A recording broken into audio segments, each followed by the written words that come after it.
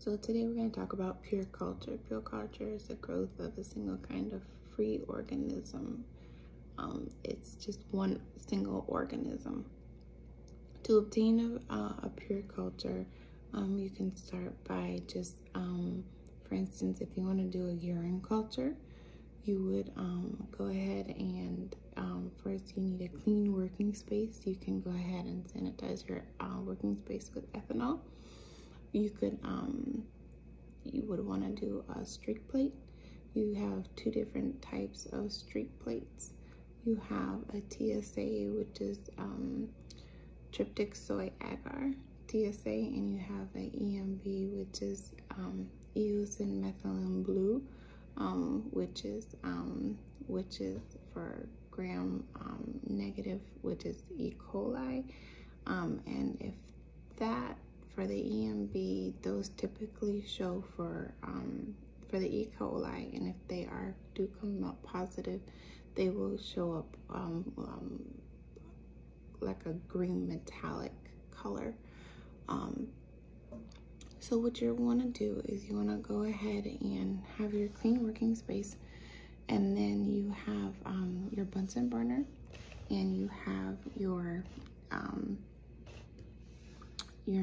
needle. You have your loop and your needle, your loop, and you're gonna go ahead and before you start, you want to label the back of your agar, the back of your streak plates, and you don't want to label it in the middle because it could obscure your view once you have your specimens.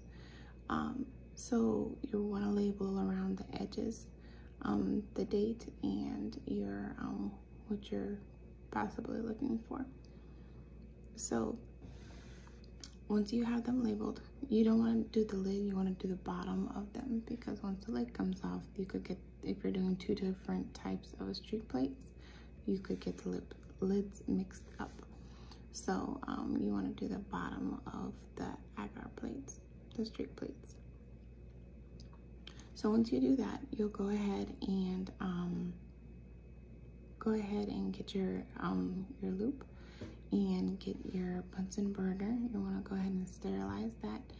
You'd go ahead and get your once your loop is sterilized, you'll go ahead and dip it in your sample and take it, and you're gonna smear it and streak it across your agar plate, and just for a quarter of it.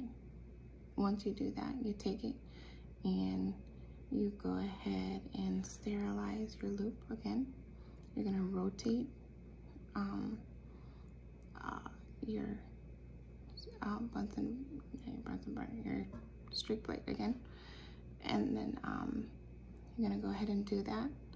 And then you're gonna go ahead and take your loop and drag it through one part of the previous smear, and then smear it again.